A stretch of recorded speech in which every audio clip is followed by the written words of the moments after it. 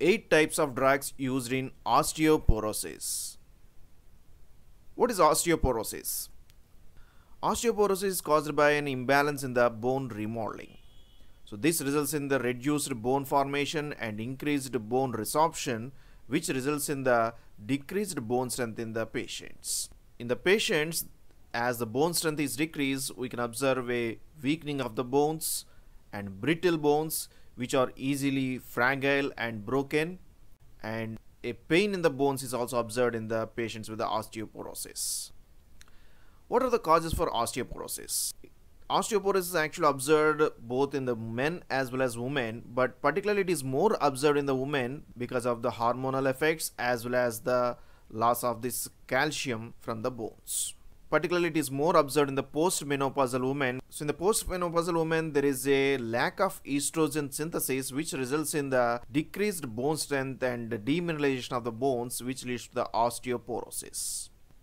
And osteoporosis can also be observed with the progression of the age, both in the men as well as women. As the age progresses, there is a gradual loss of the bone mass because of the demineralization as well as the increased osteoclast activity.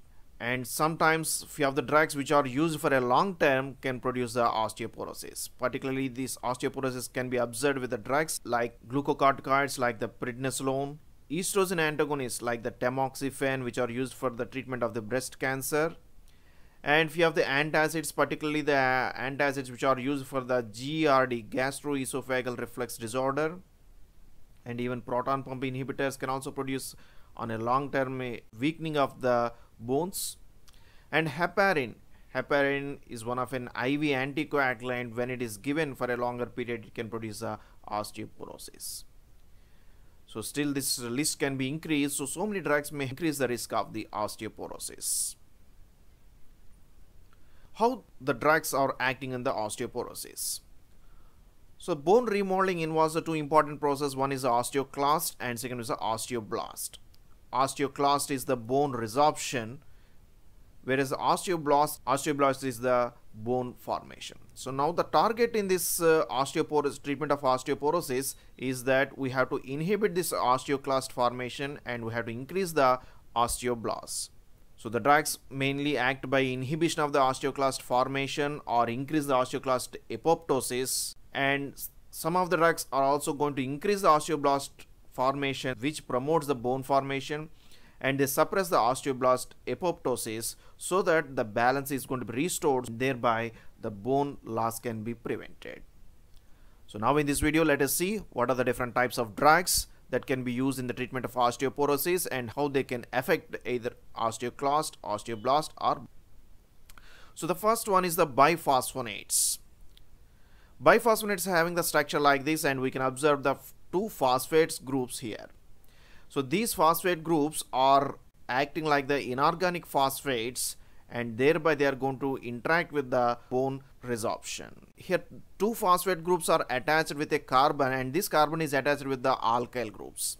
These alkyl groups may have either nitrogen or they may not have the nitrogen, and based on that biphosphonates are going to be classified.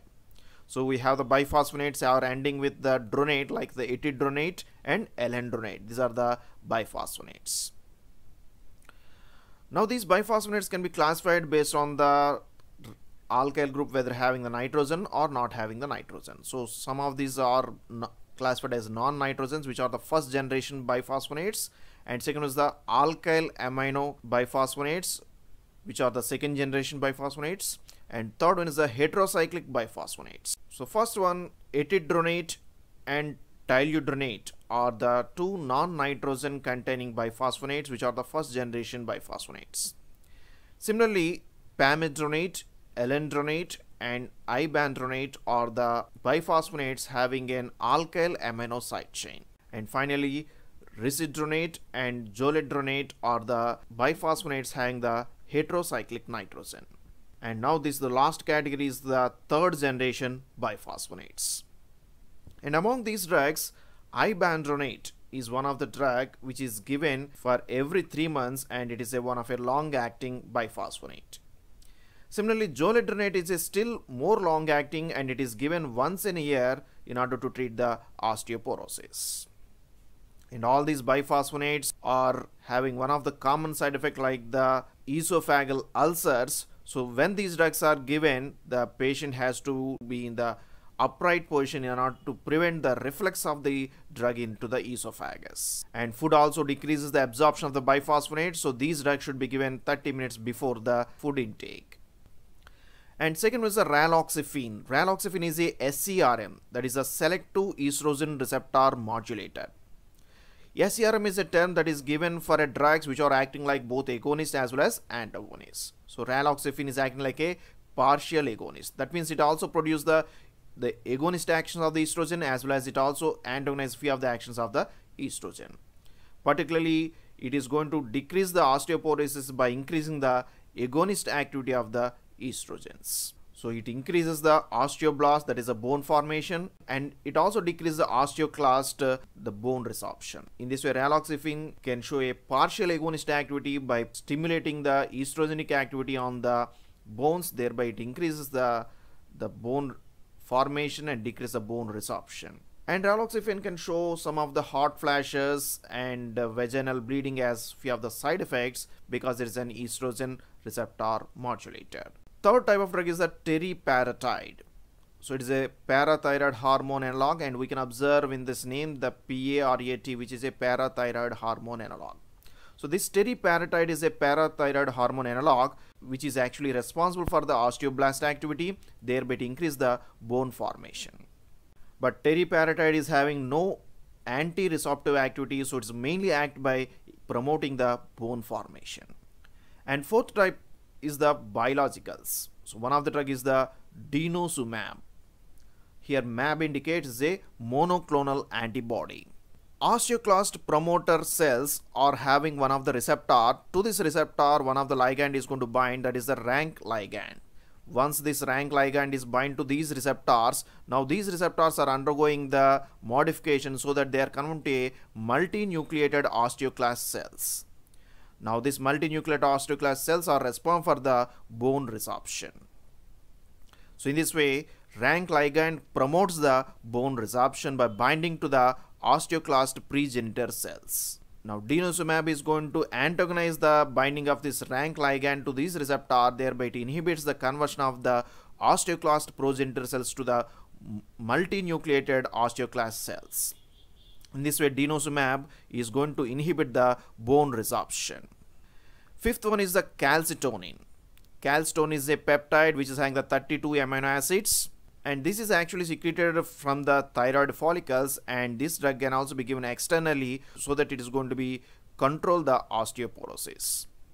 The main action of this calcitonin is going to decrease the bone resorption, and it also decreases the calcium as well as phosphate reabsorption in the renal tubules. In this way, the main action of the calcitonin is to control the calcium levels within the plasma. And calcitonin is one of the drug which is given as intranasally, and it mainly relieves the pain in the osteoporosis. Even it is less effective than the biphosphonates, this is the one of the drug which relieves the pain in the patients with the osteoporosis. Sixth one is the vitamin D. So we have the drugs like ergocalciferol, alpha calcidiol, and calcitriol. All these are the vitamin D preparations. So this is mainly responsible for the increased calcium intestinal absorption as well as decrease the calcium excretion. So that's why vitamin D is important for the bone growth and bone formation, thereby it also decrease the osteoporosis. And finally, we have few of the other preparations which are also used in the osteoporosis. So first one is the strontium. Strontium is having a dual effect. It is going to increase the bone formation as well as it is going to decrease the bone resorption. Similarly, another drug is the calcium gluconate. Actually, calcium gluconate is indicated for the hyperkalemia, but as calcium gluconate acts as a source of the calcium, so it's also used for the conditions where there is a low blood calcium is present. It can act as a calcium supplement in the treatment of the osteoporosis. The main target in the osteoporosis is to increase the osteoblast formation and decrease the osteoclast activity. Many of the drugs are going to act on the osteoclast, thereby they are going to show the antiresorptive activity, and few of the drugs are going to promote the osteoblast activity, thereby increase the bone formation. The main category of drugs here are the biphosphonates, which are well prescribed. And among these, the ibandronate and zoledronate are the long-acting drugs which are given for 3 months and 1 year respectively. And biphosphonates may show esophageal ulcers, so they should be taken with the upright position in order to prevent the esophageal reflux. And the absorption of these drugs is also inhibited by food, so they should be taken 30 minutes before the food. And calcitonin is one of the drugs which is going to relieve the bone pain in the osteoporosis. Raloxifene is a SERM which is having the estrogenic activity on the bone, thereby prevents the osteoporosis.